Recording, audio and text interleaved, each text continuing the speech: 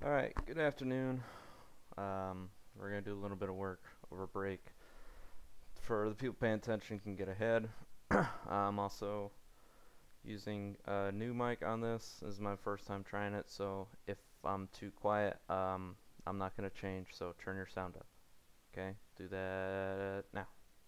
Alright, so what we looked at before we left was how to solve more than one equation. We call these systems of equations, and that's just anything more than one. So this could have 2 equations, it could have 10 equations. So anything more than one becomes a system. So we look for what is the point, what are our values of x and y that will make both of these statements true at the same time. We talked about how there's either going to be one solution or there'll be 0 solutions in case they're parallel, or if they're the same exact line, these would turn out to be an infinite number of solutions. Hopefully that's not the case here. So when we get back, we're going to get with the calculators. We're going to see how to do this pretty cheaply by using technology. But for today, let's see how we can use a little bit of math to solve this. So what we're going to say is we already have one of them set up for us. And actually, let's see, we're going to solve this with substitution. Alright, so we have this equation, y equals x plus 5. So we know in our system of equations that anytime we see y, we can say that is equal to x plus 5. Now what we can do with that fact is we can go to our second equation here and take this y and say, well, this is the same as this y, so why not make this equal to x plus 5? So we're going to rewrite our second equation here, and we're going to call this, we're going to say this is 4x plus this value of y. We're going to say x plus 5 equals 20. Now the whole reason we do this is because when we look at one equation with 2 variables, it's impossible for us to solve that. You can only solve for one variable per equation. So when we put y and x, we can't really do anything with that. But if we were to substitute this y for the value of x plus 5, our new equation here only has x's in it. And we can solve that, no big deal. So we do that. So we combine our like terms. We say 4x plus x, well, that's 5x plus 5 equals 20. Now we solve this, no big deal. We've been doing this since the first couple weeks. So we try to isolate x, so we move everything away from it. So we subtract 5 from both sides. We get 5x is equal to 15. We can then divide x, or 5x by 5, 15 by 5, and we get x equals 3. So we're halfway there. We know that x equals 3, but we still need to know, well, what's y? And usually by this point it becomes pretty simple. We can say, well, if I know x is 3, that means anytime I see a 3, I can substitute it in one of my equations. Well, I've got this equation here. It says y is x plus 5, so I can say this is going to be y equals, and I know x is 3, so I'm just going to say instead of x, 3 plus 5. And now it just becomes a matter of saying, well, what's 3 plus 5? That's just 8. So now we have this ordered pair. We have 3 and we have 8. And we can try that out. We already saw that if x is 3, that 3 plus 5 does indeed equal 8. Okay, good. We should also be able to say, well, if this x is 3 and this is 8, then this statement should be true as well. Well, 4 times 3 is 12, plus 8 is 20. Good job. We have an answer. Alright? The bigger reason, hopefully somebody's saying, is like, well, what's the point of this? When do we ever need more than one equation? Well, the answer is all the time. So, oh, look, we have this convenient example. We have our family, the Strausses, deciding between 2 lawn care services. They have Green Lawn and Grass Team. Both good names. So they both charge different rates. So first one, their charge is a $49 setup fee plus $29 a month. So we can write that as an equation. We can say their cost is equal to $49 flat plus $29 per month. So 29 times the number of months. We can just say 29M. Okay, and that is for green. And then we have grass team, which charges $25 for setup plus $37 a month. So we can say their cost is equal to $25 flat plus 37 per month. So again, it's 37 times M. And we want to know how many months will both lawn care services cost the same. So what we're looking for is just like we did excuse me, our previous example is when do these two equations, when do they intersect? So when is our cost and our month going to be the same for both of these equations? Okay, so we look at it. We say, well, I know cost is $49 plus 29 a month. So anytime I see C, I can call it this amount right here. But I also have cost, and it can also equal this amount here. So all I'm going to do is I'm going to take one of these C's, and I'm going to substitute it with the value of C.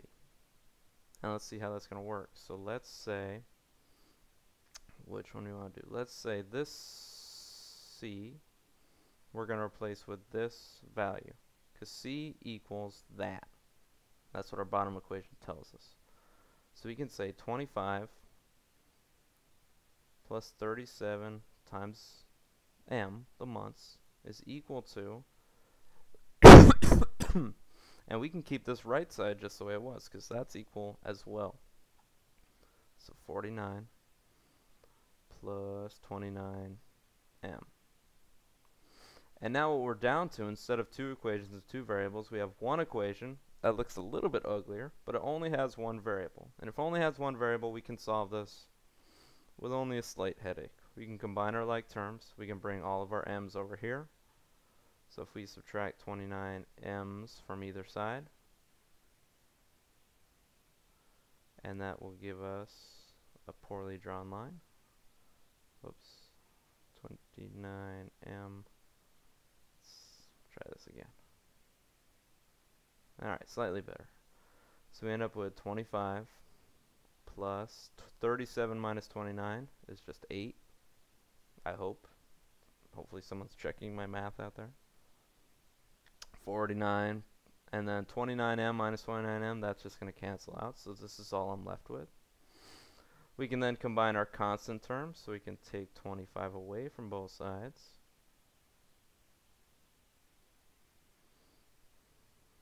Oh man, I have a tool for this. Hey, okay. So 25 minus 25, that cancels out. So we have 8m is equal to 49 minus 25, that's just 24. And then again, we're just trying to isolate m, so we divide both sides by 8. And we end up with this m being 3. So what does that mean in terms of our problem here? Well, if m is 3 and m stood for months, that means that 3 months, both of these companies are going to cost the exact same amount. So where they intersect is going to be where they cost the same amount, and that will be at 3 months. And it wants to know, what will that cost be? Okay, well, we can do two things at once. First, we can check to see if what we did makes any sense, if it works.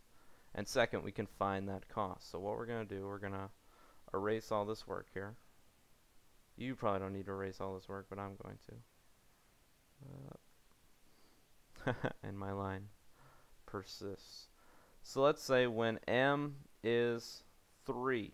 So we're just going to substitute m in for 3, because we know, well, we think we know, that's what we got. We're going to check to see if it's right. We said it when m is 3, that is, these should be the same.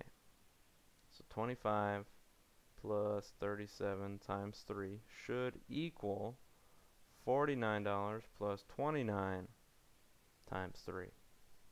So let's check that. So 35 times 3, that's 110. That's not 110. I'm sorry. That's bad math. That's 105. So 25 plus 105 should equal $49 plus 29 times 3.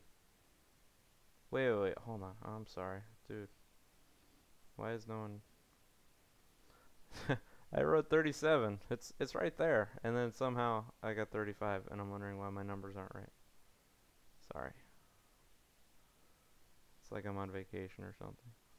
Okay, 37 times 3, that's 111. Lost my color. 111 plus 25 equals $49 plus 29 times 3, that's 87. Yeah. Alright, we add these together. 25 plus 111 is 136. 49 plus 87 is also 136. So, hooray. If we check any number besides 3, any number in the entire universe, these two will not give us the same answer. 3 is the only number. If you don't believe me, you can try it. I'm not going to because I know it's right. I hope it's right. But 136, the only number it should be. So what will this cost be? It will be $136. Alright, the family will use the service for only 3 months. Which is the better option? Okay. So this sounds separate from question A, but is totally dependent on question A. And let's look at why. So we look at the difference in our prices. We say, well, how did these end up intersecting in the first place? We look at the differences. If we look, the very first number, this 49 and 25, that's the cost just for the startup fee. So you pay that at 0 months. Even if you never got your lawn mowed, you pay them $49 or $25. So if you think of it just in terms of that cost, you'd say, well, this, I forgot what the name was, this grass team is totally a better deal because I'm paying less money up front, right? But then we can't just consider that. We have to look at the second amount, and we'll highlight it. This is kind of a big deal right here. This is the cost per month. And if we look, which one's cheaper now? So, well, this one's like $8 less per month. Okay? So if you're paying less per month, you think to yourself, and pause the video, think about this. Which one will cost less over time? Just pause and think about it.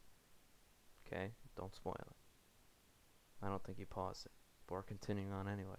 This one's going to be less in the long run. Even though you pay more up front, when you're paying $8 less a month, this startup fee, it doesn't matter as much in the long run. It's only a difference of $24. And you think, well, what's this $8 difference times 3 months?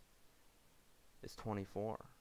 And that's why at 3 months, we figured this out. At 3 months, they cost the same because the difference in the monthly charge and the difference in the startup fee, it balances out after 3 months. So that means after 6 months, the second company, even though at the very beginning it was cheaper, will end up costing you more. And this is sort of a big deal. If you ever get into like business, economics, that kind of thing, you look at this stuff all the time and you can see the difference between this fixed cost and this variable cost, how that matters depending on how long you're doing something. So the answer here, which one is the better option? It is option number the first, not this one. Alright? If that didn't make sense, that's okay. This is the math part, that's what's important. The logic we'll get eventually, hopefully. Alright, one last thing. The real reason to do this is to get fake points on the internet.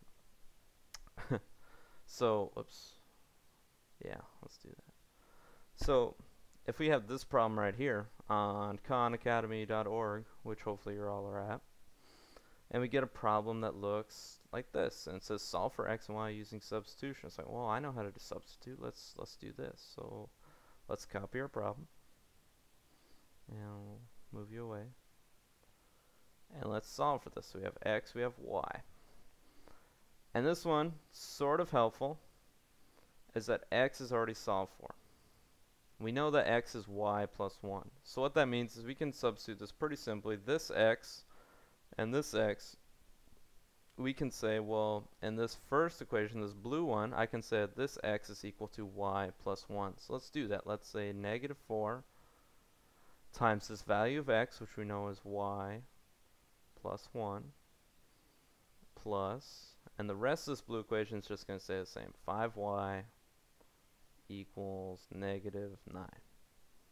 Alright? Now, again, ugly equation, but only one variable. Not a big deal. So we can distribute first. So we say negative 4 times y is just negative 4y. Negative 4 times 1 is just negative 4. Plus 5y equals negative 9. We combine our like terms. Negative 4y plus positive 5y is just 1 positive y. So I'm just going to put y. Minus 4 equals negative 9. We isolate the y by adding 4 to both sides. And we get y is equal to negative 9 plus 4. Different signs, so we subtract the 2. 9 minus 4 is 5. We keep the sign of the higher number. 9 is a higher value than 4, so this is negative 5. Right? Now, if we know the value of y is negative 5, I can take it back to the second really simple equation and say, well, x is going to be, and I think I have a green color. I can say x is equal to negative 5 plus 1. And negative 5 plus 1, well, that's just negative 4. So let's try it out. So x is negative, x negative 4, y is negative 5. Let's try it out. No, be smaller. I can't make this be on the screen at the same time. Hold on. Okay. Negative 4. Negative 5. Check it. Correct. Next question. Let's try one more. That's easy. Give me another one. Can I make it give me another one? No, I said give me another one. Alright. Forget it. I'll let you try these on your own. Alright, if you have questions, send me a message, I guess. Alright. Goodbye.